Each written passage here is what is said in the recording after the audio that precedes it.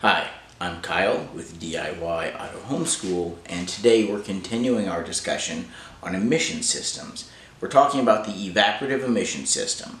Now, the Evaporative Emissions System, commonly referred to as the EVAP system, has the job of capturing the fuel vapors from the gas tank and holding them inside a charcoal canister until they can be burned in the engine during normal operation.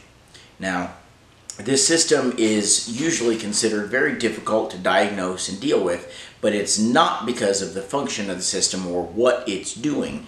It gets into how it does that and some of the components in the system. But we'll talk about that in a future video. In this video, I just want to discuss and show you guys just exactly what this system is supposed to do and the method in which it does that. So, years ago, before we had the EVAP systems, fuel tanks, because they would build up pressure as gasoline evaporated, because it's an extremely volatile fluid, they'd build up pressure. They just had a valve that would release that pressure out into the atmosphere. But with that pressure, it also released a lot of hydrocarbon emissions with the fuel. So, I said on our older systems, we just had this one piece right here is a valve that would vent the pressure to prevent it from building up inside the fuel tank. And if you can imagine, if you've ever seen a gas can, you put fuel in and you seal it up and it sits there and it swells up over time. Well, sitting out in the sun or sitting out in the heat, as that fuel evaporates, that's what happens. And that's what would happen to a fuel tank if it didn't have a way to deal with that pressure and release it. So that's why they had these, but to lower the emissions, we had to create a new system. So now we take those same fuel vapors that build up in the gas tank and we transport them through a small line into the charcoal canister. Now the charcoal canister is full of activated charcoal. Activated charcoal is designed to be extremely porous, but very small, micropores, that allow the fuel vapors to seep into them and hold those vapors until they can be released. Now, when they go in here, they sit in here and they just wait. And then when the PCM or ECM, VCM, whatever kind of vehicle you're working on, it sees that the engine is the right engine speed, engine load, throttle position, all of that, to be able to handle it, it will open the purge valve, which will expose the charcoal canister to engine vacuum. This is just an open-shut valve.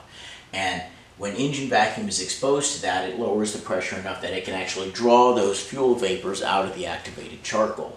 So it can hold it, but then when it's exposed to the low pressure of the engine vacuum, it will release those vapors and allow them to run into the engine where they can be burned like any other fuel.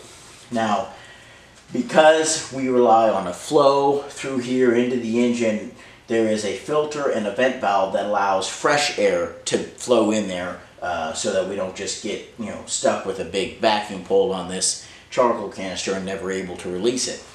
So the vent valve is also used in the computer and its self-diagnostic purposes, but this is getting a little deeper into how specific systems work, because not all of them work exactly the same, but they all have the same function of basically a charcoal canister designed to hold the fuel vapors.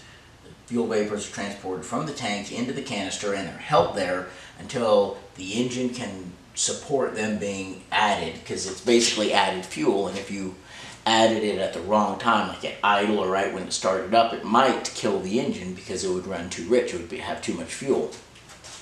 So when the engine can handle it, it runs it through the purge valve into the engine.